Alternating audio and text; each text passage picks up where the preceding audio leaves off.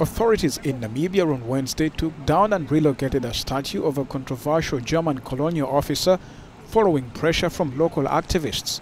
The monument commemorated Curt von Francois, a German army commissioner who was credited with founding the capital Windhoek, something local campaigners and historians dispute.